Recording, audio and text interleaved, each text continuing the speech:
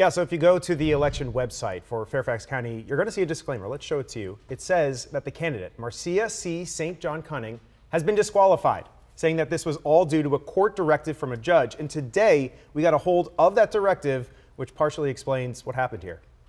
This is the order signed by a circuit court judge, indicating that on page 4 of the candidate's filing, she used a different home address than the one she used on the front page, and that the site in question, quote, is not an actual address. When you first heard about this, what was going through your head? I was surprised. I didn't expect something like this. Now the candidate is speaking out to explain what happened. She says on one page of 13, she made a mistake. There was a one-digit typo. A clerical error. Where there was supposed to be a 1, she put a 9. My biggest frustration right now is all the people that have voted in good faith that are disenfranchised. This court order must not stand. The decision is sparking outrage from the Fairfax Democrats, who support St. John Cunning.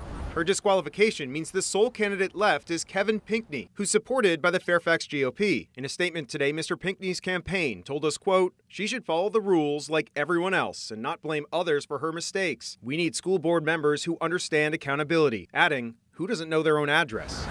With early voting already underway, the Fairfax County Office of Elections tells us that they will be posting notice at every polling place, letting voters know about the disqualification. But because of the late ruling, St. John Cunning's name will still appear on the ballot. In front of her home today, St. John Cunning says that she's not giving up, saying an appeal against the ruling is still possible, and that for now, she's urging voters to support her as a write-in candidate instead. It's just going to take a few extra steps.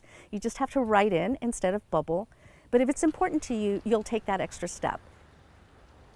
All right, meanwhile, we reached out to the Fairfax GOP today. They called the ruling a clear victory for the rule of law, saying that the rules should be applied uniformly to everyone.